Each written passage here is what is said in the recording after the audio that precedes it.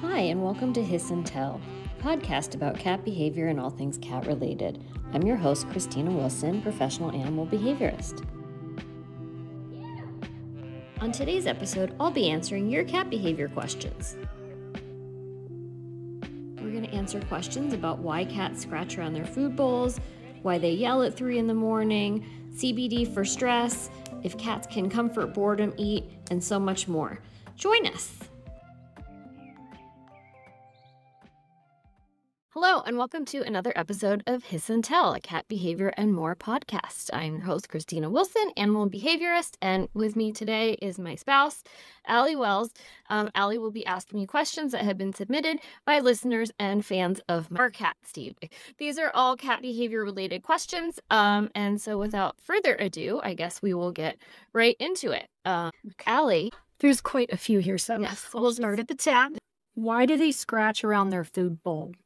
They being cats? Presumably. If they scratch before they're eating, it's to try to clear away any dirt or debris that might be there. It's just like an instinctual behavior either way. But it's trying to clear anything away. And if it's after they're done, it's another instinctual behavior that is to try to clean up and to try to cover the food, because in nature they would want to cover the food so they can cache it and come back later. As we heard in that Bobcat talk that we went to with all the senior citizens recently. But so they're just trying to cover it up and come back later, even though they don't need to do that. It's just like a lizard brain type of activity that they can't help it. And you may also see cats doing that at the water bowl. We have some cats who do that at the water bowl, who before they drink, they go to the water bowl and do this. And that's also because they're trying to clear it of debris that really isn't there. But they're trying to clear it of debris so that it's safe to drink, even though it's perfectly safe to drink. It's just an old idea that their brain tries to tell them to do. So as if they were in nature. Yeah. In the body. Exactly. Now, thoughts about using CBD for stress anxiety related urine spraying. I have a lot of good thoughts about CBD for cats. There's not a ton of research out yet. There's a lot of research about dogs. Dogs and CBD, and cats are not dogs, obviously, which is why this is not a dog podcast. Podcast. I can't even say the word. Okay, cats and CBD, there's not a ton of research that is conclusive. So it can be used to mitigate pain. If your cat is urine spraying and it's not because of something like idiopathic cystitis or a painful bladder issue, if it's because of stress, I would go to something more like fluoxetine rather than CBD, because CBD isn't known for really working well on cats with anxiety in terms of scientific studies. And I would go to something that we do know works well, like fluoxetine, which is Prozac. I will say that I did recently read a study about the perceptions of owners and CBD, and it was a little bit alarming, and that it was saying that most cat owners haven't been told anything about pharmacology for cats by their vets, and don't even know that there are behavioral medications on the market that can be given to cats, like fluoxetine, or in some cases trazodone or gabapentin. And so, of course, people are going to use things like CBD rather than talk to their vet about medications that actually might ultimately be more helpful. So hopefully we'll get more education out to people, and they'll go to things that would actually be appropriate rather than just kind of going to this blanket like CBD works for everything, where I don't think it does. I think it can be helpful. I read another paper where it was helpful in treating stomatitis because that is a painful disease. So I think it can be helpful for pain mitigation, but I don't think it's necessarily helpful for any type of anxiety-prone disorder in cats. The research just isn't there. It's not there, and also cats just metabolize medication so differently than humans do and then dogs do, that I wouldn't rely on thinking because it's helpful for people and because it's helpful for dogs. I wouldn't stretch that out to cats, because cats are a very different animal, obviously.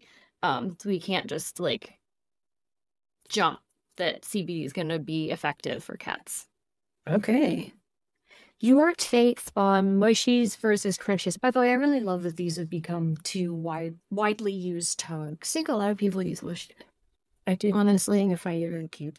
Wanted to feed my cat and went food diet, but he doesn't want to eat it. Well, you want your cat to eat. So if your cat doesn't want to eat it, you don't want your cat to starve to death, right? So, I mean, obviously, I think we all know at this point that mushies, i.e. wet food, is better for your cat than just eating a bunch of dry food. Even if it's super high quality dry food, is basically like carbs. But if that's all your cat wants to eat, you'd rather have a cat who is alive than a cat who is not. Ultimately, you don't want your cat to just eat dry food, but if that's all your cat wants to eat, you're kind of in like a sticky wicket, right?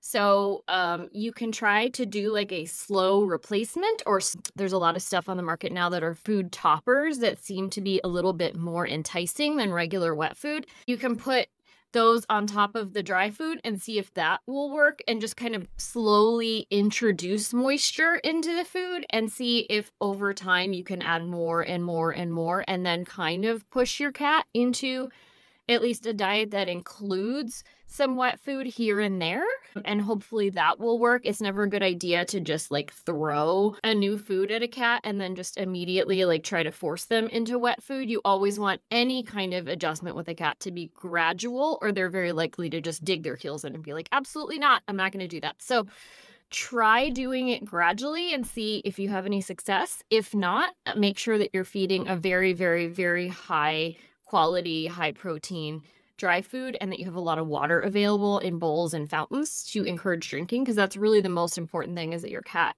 remains hydrated, because that's the real benefit of the wet food, is that that's where a lot of times where cats are getting most of their hydration.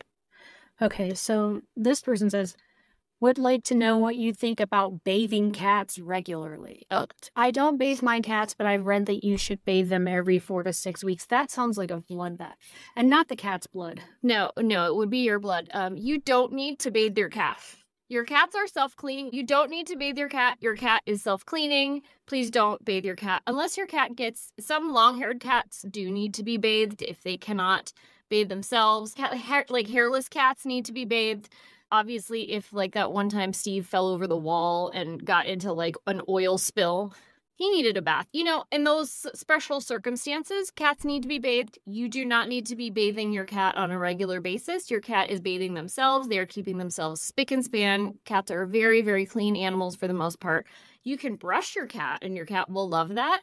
And that's a good bonding activity. You do not need to bathe your cat. That's all I have to say on that.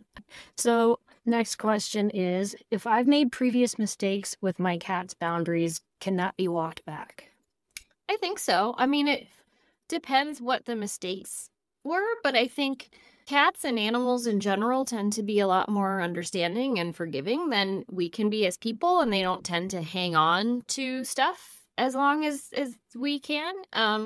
So I think definitely you can always reset, especially if you show a willingness to let them be in control. That's always like the most important thing when dealing with cats and behavior, is to make sure that they understand that they're in control, or at least give them the illusion of being in control, and let them know that you're obviously going to respect their boundaries from now on. Again, you can always do stuff in baby steps. So like show them in small steps that you're willing to meet them at the point that they're comfortable at. And once they realize it, then they'll be really happy. But I don't think generally things are not usually like an end all and be all with cats. They're usually pretty open to kind of revisiting things after a certain amount of time. Maybe you need to give them a cooling off period.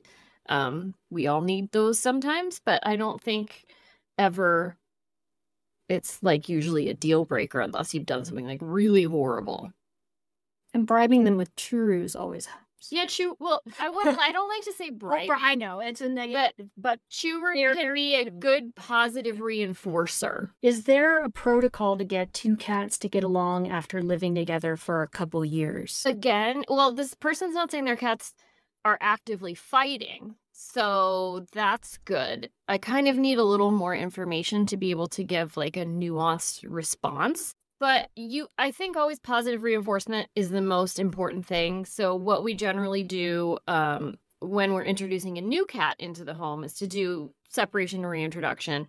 In this case, if you don't need to walk it back that far, if they're just kind of neutral towards each other and you want them to be positive towards each other, you would get a high value reward. Generally, it's food, because most cats are very food motivated, but some cats, like our cat Kevin, is praise motivated. So he loves a good job, Kevin, whenever he does something that he did a good job at.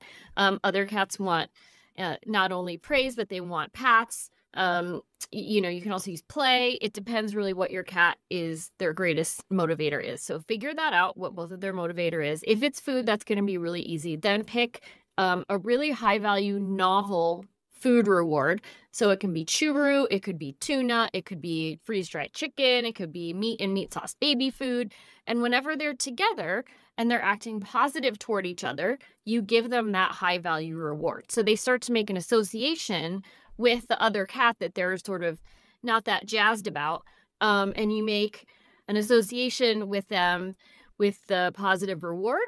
And then they start to kind of be like, oh, whenever I'm around this person that I don't love, like, I get this high value reward. And that starts to build a positive association. And over time, that will help them become more and more friendly with each other.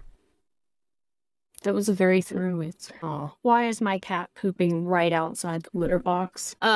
Usually when cats have inappropriate defecation, it is 95% of the time, it is medical.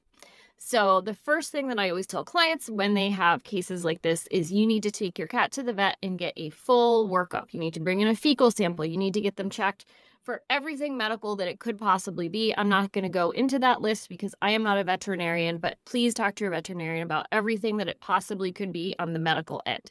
If you get a full clearance that it is not medical, it is most likely, if the poop is right outside the litter box, it is most likely that it is the size or something about the litter box that they don't like. So it could be the size is too small. It could be they don't like the litter. So try messing around with some different litter substrates. It could be they don't like that there's a top on the box. It could be that all of a sudden they don't like how the litter feels on their paws, right? So maybe you're using one of those big pellet litters and all of a sudden now that's hurting their paws. That could be a problem. It could be, is your cat getting older? Do they have arthritis? Is it becoming more of a problem for them to get in and out of the litter box, especially for pooping?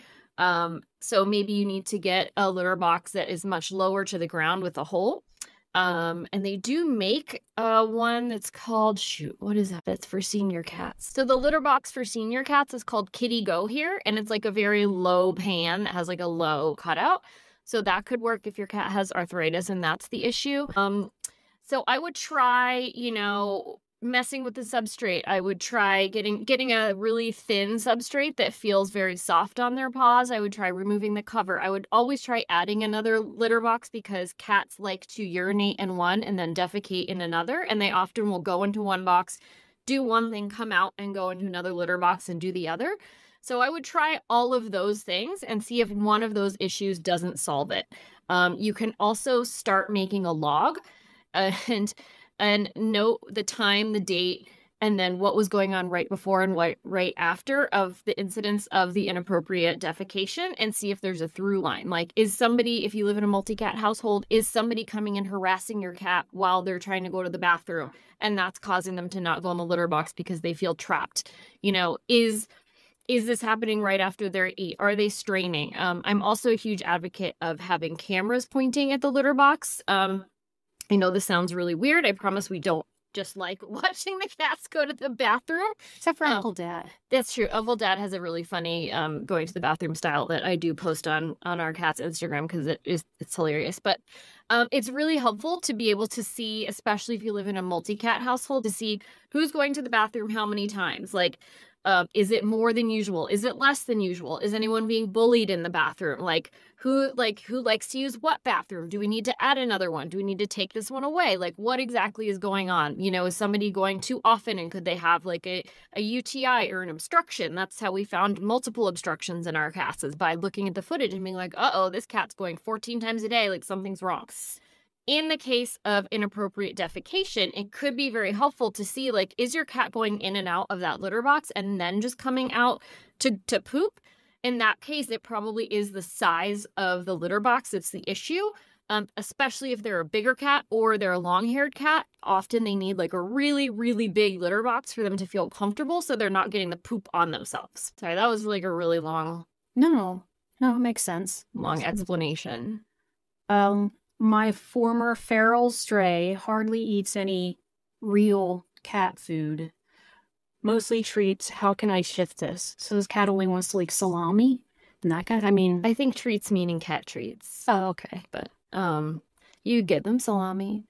Chicken. Remember that meme about like your cat can have a little salami as a treat? Yeah. Your cat can have a little salami.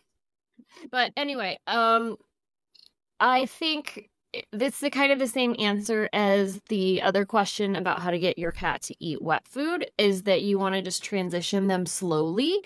You could also do a mixture of treats and dry food in a bowl and see if you can kind of fool them that way into eating some dry food. And then once you get that going, you can start putting in some wet food in the mix, and then kind of just in baby steps. Again, everything with cats, you want to be baby steps. It always reminds me of that movie with Bill Murray where he's baby stepping. You know, where he's the like psych patient. Yes. What about Bob? What about Bob? Yeah.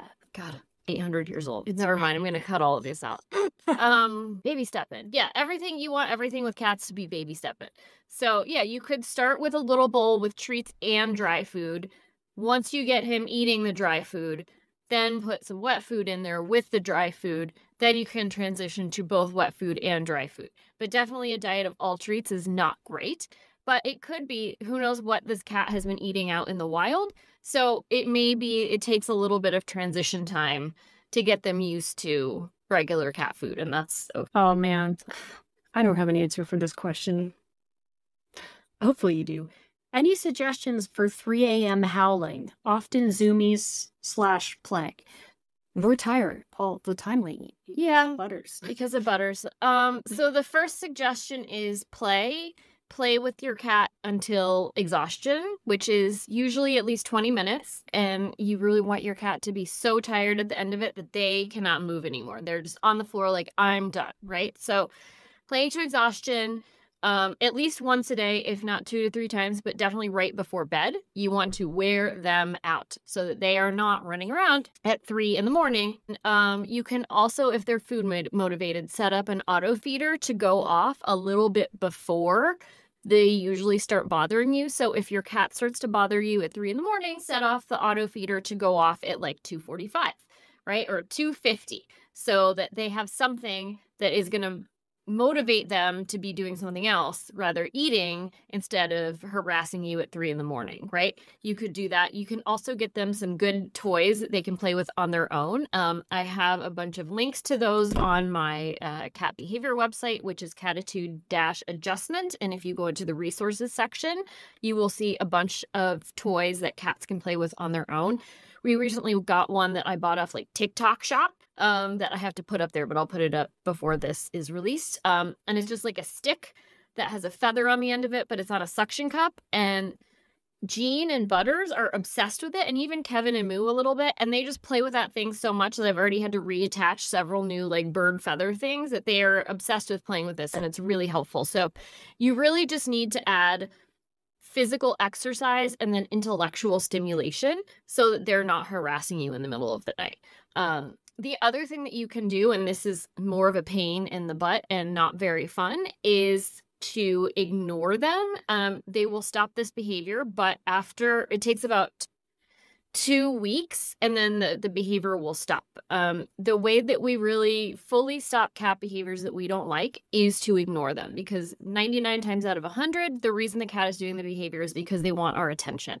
And so any attention we give them, even if it's negative attention, is reinforcing that behavior. So if you get out of bed and you're like, shut up, no, that's actually reinforcing their behavior and teaching them that, hey, every time I yell at 3 in the morning, that person gets out of bed and I get their attention. So this is great for me. I love it. Even if I'm getting yelled at or sprayed with a water bottle, which no one should do, you're still reinforcing that action. So you can't get up out of bed and give them any attention, which is why we want to tire them out, which is why we want to redirect them with a auto feeder. If you want to try ignoring them, it is very hard, but that is also the reason that none of our cats play with our feet or wake us up in the middle of the night, except for Butters, who's new.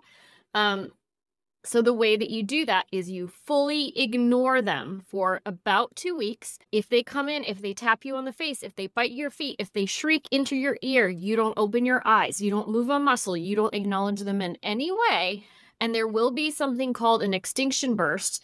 So if you imagine like a kid trying to get their mom's attention on the phone, right? And the mom's on the phone and the kid's like, mom, mom, mom, mom, mom. And it gets louder and more obnoxious until the kid just finally stops and wanders off.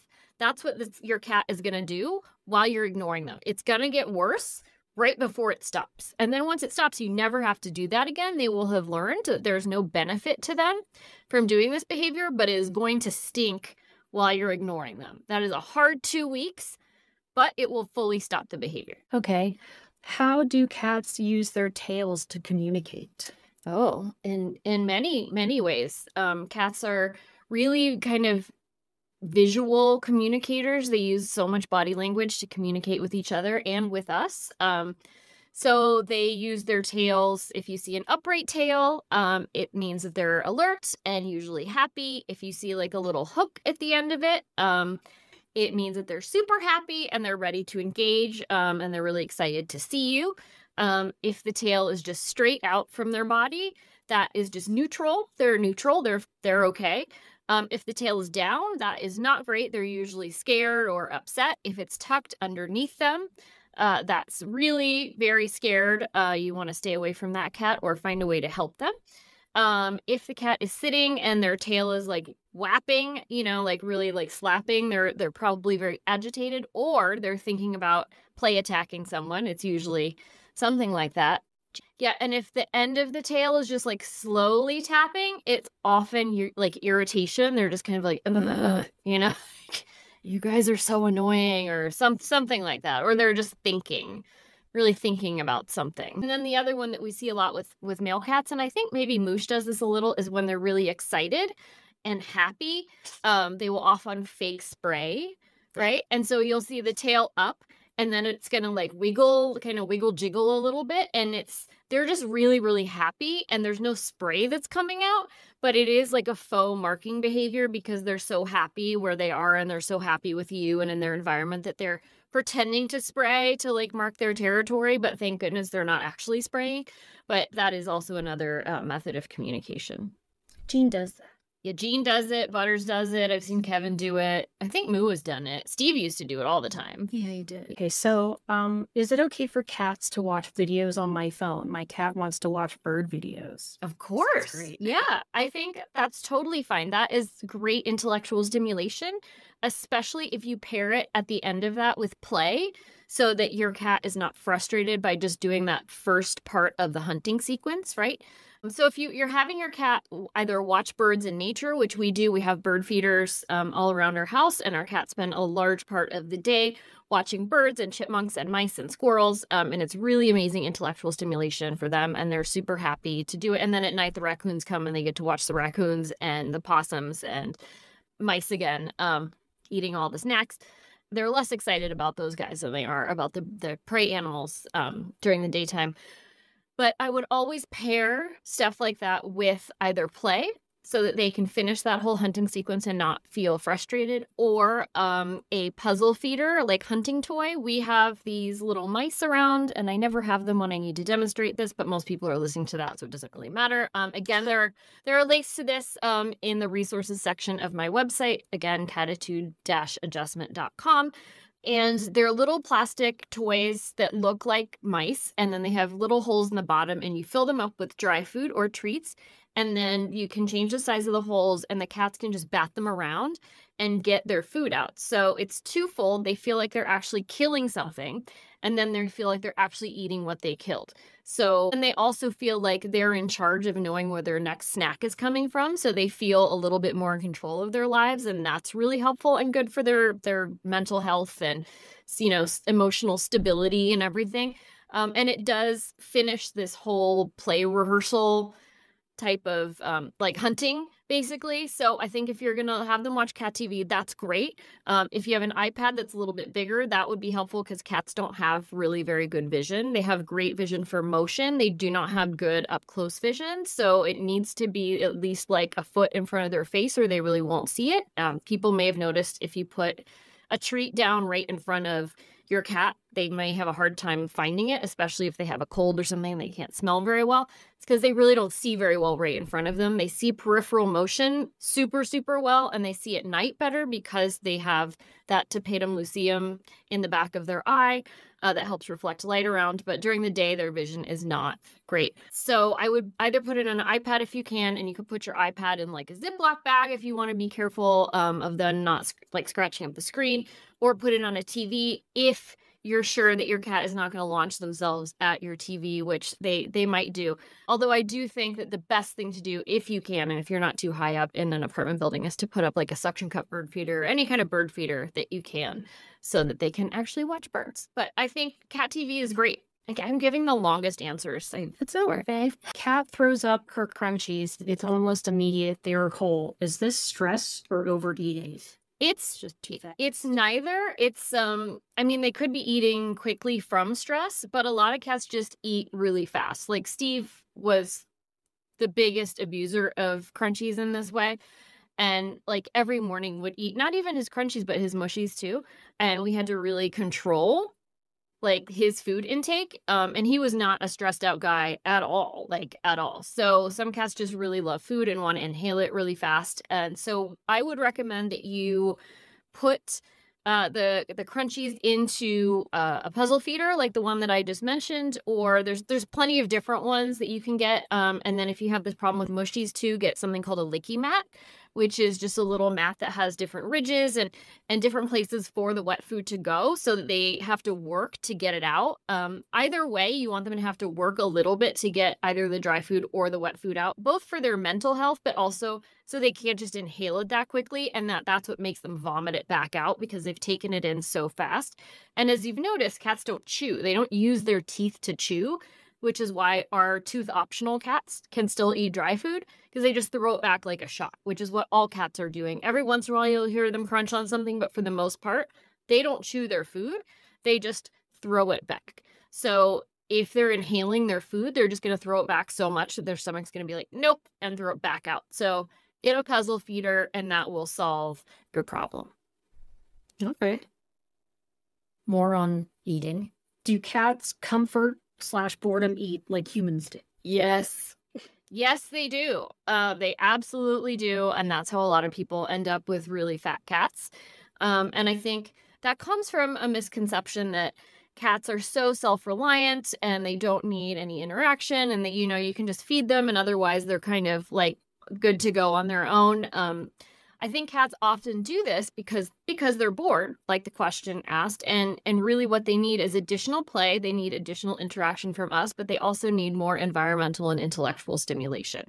So again, what I think is great for this is doing stuff like cat TV, like a bird feeder, like additional toys, like puzzle feeders are great. Additional toys that they can play with on their own. Again, you can go to the links that I've talked about. There's some battery operated ones. There's ones like the little suction cup stick toy with a feather on the end that I talked about. There's a lot of toys that they can play with on their own. And then I would look at environmental stimulation as well. Like, do you have enough high perches for your cat? Do you have enough places for them to hide and pop out of? Cats are surprise predators, so that's why they love a box and they love a hiding space, but they're also prey, so they also want to feel like they're safe in places. So I would examine all of that stuff and make sure that they're getting enough attention from you, enough interaction, enough play, and then also that they have enough things to stimulate their intellect. You could also do clicker training with them, which I think is wonderful intellectual stimulation. And I actually am going to have an upcoming episode with the woman who runs Cat School, which I think is an amazing resource for clicker training, harness training, all of that stuff. So you can listen in for that episode coming up soon. I just think that you need to just add, if your cat is eating out of boredom, you need to add some things so that your cat is not so bored. To introduce a new animal into the pack. Okay. So you want to do something called separation and introduction. We have done this 8,000 times, I think, over the course of our 8 years together. Something like that. Something. Okay. However long it's been. Some amount of time that we have been this. Yes, so we have had to do this multiple times. The best thing to do is to bring the new cat in, put them in their own room that they can have with all their own resources, right? They're going to have water, food, a high place to perch, a place to hide, some toys, and then make sure you have Feliway running all over in your house, especially in that new room. What I would recommend for a multi-cat situation is Feliway Optimum. That is a combination of Feliway Classic and Feliway Multicat. The Feliway Classic is a synthetic version of the bunting pheromone. So that is when cats rub up against walls or you with their faces, or when they scratch to leave their scent. And that is just marking their territories and saying, like, this is where I live, my home is safe, this is all my territory, and everything's good in this space, right? The Feliway Multicat is a synthetic version of a lactating nursing mother's pheromone, which tells all the kittens, we are all part of the same family, we all like each other, and we all get along. So the Feliway Optimum combines both of those things and puts out both of those messages to cats. And so I think when you have a new cat coming in, you want them to feel like, this is my new territory, I'm safe, but also I like all these other cats, and you want to send that same message to your regular cats? What is the word I'm looking for? Initial cats? I don't know why I can't think of the word. Your existing cats. Whatever. I don't know why I can't. I think it's cleared up. I can't think of words today. Yeah. So, and I'm not sponsored by Feliway in any way. FYI, they don't give me any money. I wish they would. I like money. But I like to recommend Feliway because they have actual research and peer-reviewed studies behind them, and that is the only way that I recommend products to clients is if they have actual studies behind them. So that's why I recommend Feliway, and we use them. We use that all over our house. So have that Feliway going all over your house. I recommend 1 per 500 square feet, or floor of a house, or room with a door that shuts. So you're going to give everybody a cooling off period of several days. You're going to let your original cats smell the carrier this new cat came in so that they understand, hey, there's a new cat here. This is what that cat smells like. Let them have a go at the carrier. They can smell it. Nobody meets anyone else for several days until everyone has chilled out. You may read on the internet an erroneous protocol that says to use cats' meal times as a way to kind of force them to be together. Do not do that. It sounds like a terrible idea. It is a terrible idea. It's old school behavior thinking, and it is still unfortunately used by people. Do not use their daily meals as a way to force them together. Cats in nature are solitary eaters, and they don't generally eat together in groups. So we don't want to force them to do that, and we also don't want to force cats to have to choose between being comfortable or eating their daily meal, right? And that's going to be making an association that is negative with this new cat or the new people that the new cat is meeting. So we're not going to do that. So what you want to do is then slowly start to bring them together. You want to pick a high value reinforcer, usually in the form of a treat. Again, like we talked about, if your cats are food motivated. So again, you can use churu, you can use tuna, you could use dehydrated chicken, you could use whatever it is that you think is going to work with your cats. It's something that they don't get at any other time than when you're doing this work. The first things that you're going to do, and again, we're just doing baby steps, crack the door just a little bit, as long as everyone's body language is positive, right? Tails are up or neutral, ears are up or neutral. We don't want to see any ears back. We don't want to see any puffiness. We don't want to hear any growling. Hissing is okay because hissing is just talking, just setting boundaries. No swiping, no like anything negative. Everyone can get the high value reinforcer, shut the door, reset. Right? We're going to take super baby steps this whole way. Then 20 minutes, an hour, a couple hours later, you can come back, redo it again. This time, do the same thing again. If it all goes well again, the next time you can crack the door a little bit more. The next time a little bit more. You want to do each step twice, and then you can move forward to the next one. If you ever get a negative response, if someone gets puffy, if someone growls, if somebody swipes, you stop immediately. You do not give the positive reinforcer. And then the next session, after you've taken longer this time for everyone to reset, the next time you go back a step and you repeat that step several times. So you're going to do this. This can take a couple weeks, right? It depends on how quickly everyone comes around and how everyone is feeling. You're going to graduate once the door is kind of more open. You're going to get a baby gate and you're going to use that so that there's visuals, but there's still a physical barrier. Once everybody's good around the baby gate, You're going to have everybody together, but you're going to be ready to stop the interaction at any time. And again, you're only going in small amounts. So like 2 minutes, 5 minutes, 10 minutes, 15 minutes. At no point are you just letting people be together. And by people, I mean cats. At no point are you letting the cats being unsupervised together or just being like, they seem fine. We'll just let them together. Because if something bad happens, you have to restart the whole thing. So you do that until you have them together for multiple hours while they're supervised. And then I'd say when they are supervised and they can be together, okay, during the day, you can start considering letting them be together at night. But you really want them to be okay during the day, supervised and unsupervised, before you even consider letting them be together at night, because at night is when shenanigans can really happen. So, this kind of piggybacks off the previous question. How to tell when cats are playing rough versus fighting? Okay, so that's another one where you're going to really look at body language and listen. So cats that are play fighting aren't usually making any noise, right? Except for like their paws hitting each other and the like whap, whap, whap that you'll hear of their paws, but it's very silent. It's largely silent, right? Cats that are fighting are going to be noisy. There's going to be yelling, there's going to be meows, there's going to be hissing and growling sometimes. So if you hear a noisiness or vocalization, that's not good. Cats generally don't vocalize with each other unless they're irritated. Or angry. There's really not a lot of positive vocalizations unless there's a mother cat and her babies. Otherwise, cats are not chatty with each other unless they're pissed. You can also look at their ears. If the ears are back or flat against the head, that's not good. You don't want to see that, except for in certain instances, like if somebody's slapping the other cat on the head, they may put their ears back to just protect from the slap. But again, that's only then if the play fight is silent. Right? You also want to look at tails. Are the tails up? Are they okay? Are they tucked or are they underneath? Is somebody trying to get away and someone else is trying to pin them? That's not a good situation. Is somebody puffy? If somebody's really puffy, that's no good. Like, you don't want any of that. I will say, never put yourself in the middle of a cat fight. This can be really hard to stop yourself. I've definitely put myself in the middle and then later been like, what was I doing? But sometimes instinct takes over and you just can't help but insert your hand and then you have to go to the hospital because you have 57 cat bites. So don't do that. What would be good to do is to redirect it or startle them. You also don't want to spray them with water. You don't want to do any of that.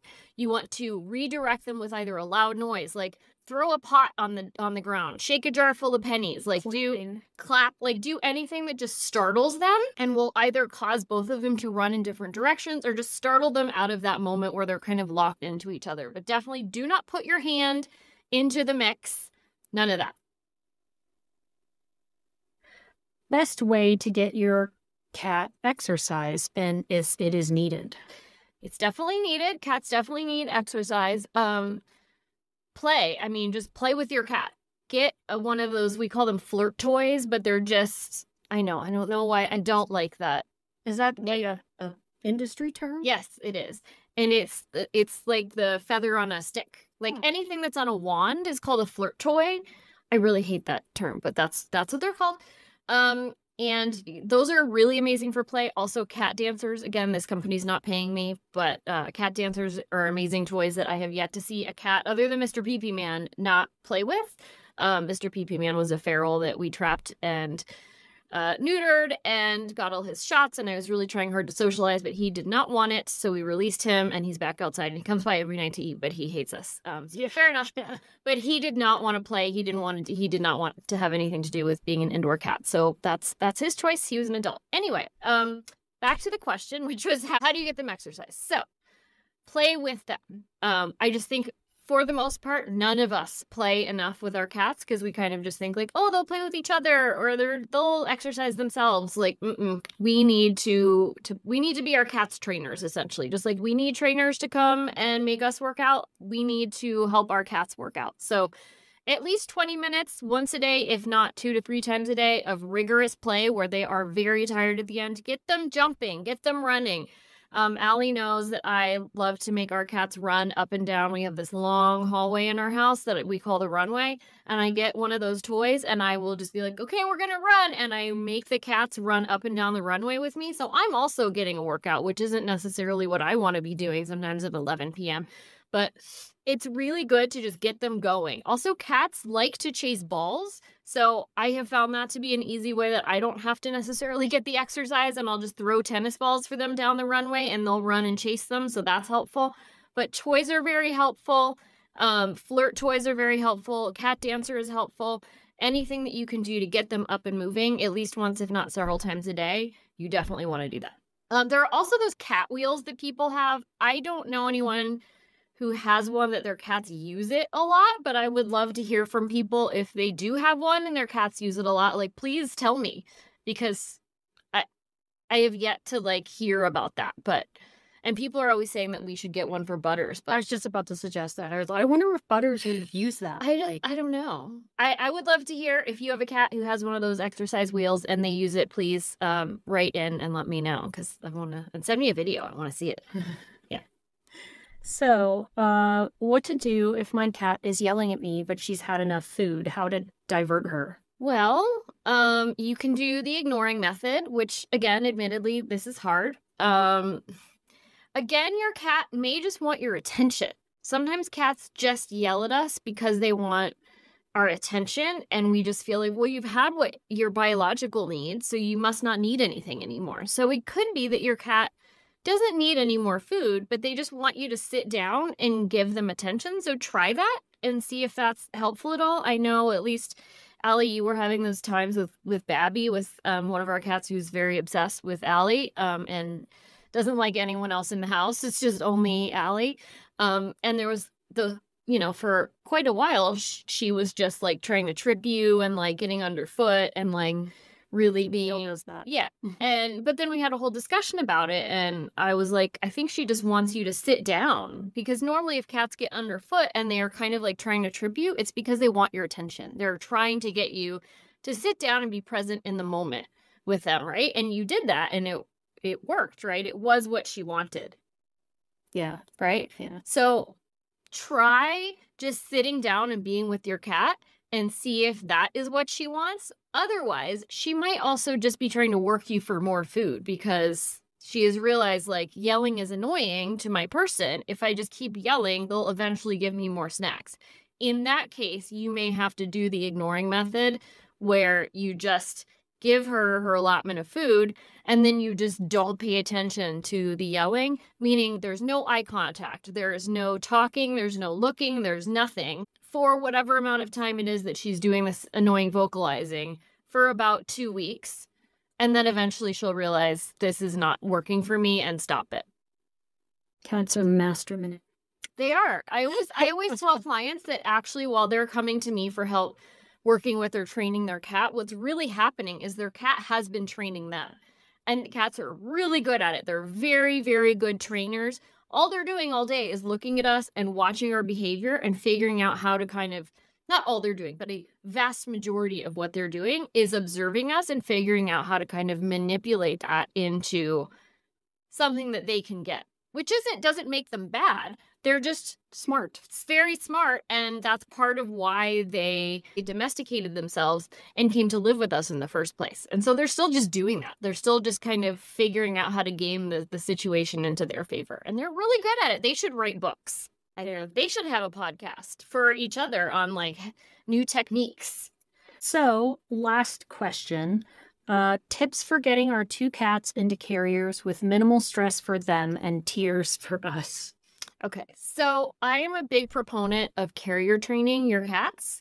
So I'd say about half of our cats are carrier trained, which means that they're just really used to and habituated to their carriers and think of them as a fun space to be in.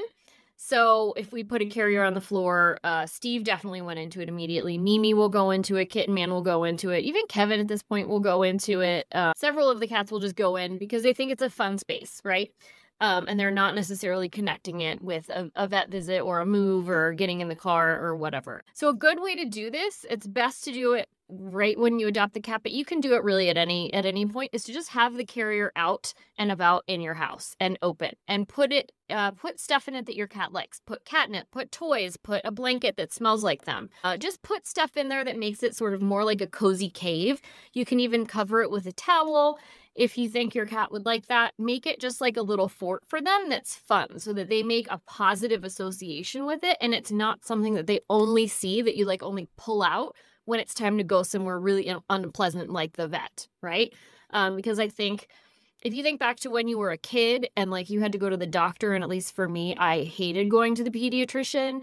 And so like even if we drove by it, I was like, ah, these like brown SWAT buildings, and I hated it. Like, so I think if anything would come out that would give me an association of going to the doctor, I would freak out. And I think it's the same for cats. So we want them to be comfortable with the thing that they're being carried in, right? So get them comfortable with the carrier itself, carrier train them. If you can't even get them to go in the carrier, you can kind of, what we did with Gene was using a toy to get him gradually acclimated to it. So kind of playing with him in the carrier, so he associated it with play. So it was fun. You can use like a ribbon toy to get him to start going in at the beginning, right? So if he follows the ribbon or follows the toy into the carrier and realizes, oh, this isn't necessarily a terrible place. Then for the actual vet visit, I am a huge proponent of anxiety medications for all animals going to the vet. And I am a huge proponent for trazodone. Trazodone is also used to people, mostly for sleep issues.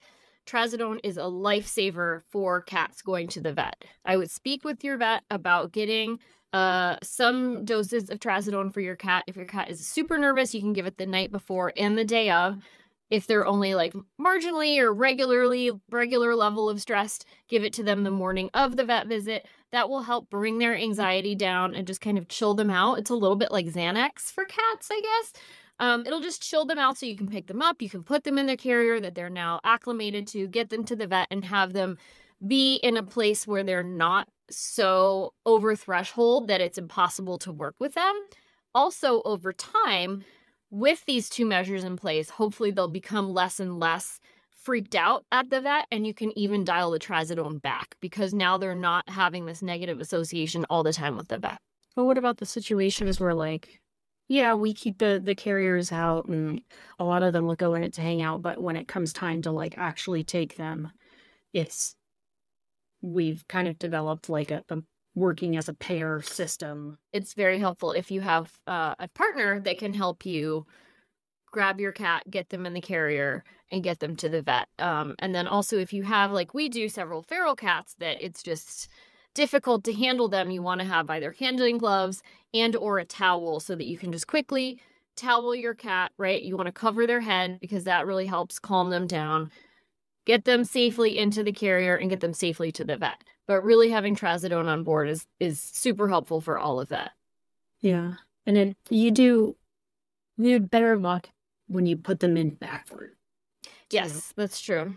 Yeah, a backwards entry I find is a lot better than a head first entry, because if you do a head first entry into a carrier, they can spread their back legs and then stop you from getting the rest of them in there. And then escape. So I like to flip them around and put them butt first and then just shut the front. But if needed. I think most people are not asking about feral cats. They have cats that they can carrier train, plus use the trazodone. Most people don't have a house full of half feral cats that sorry, they have to somehow get to the vet for their annual physicals, and it's like a horrible mess. Was that it? Yeah, that was it. That was all the questions. All right.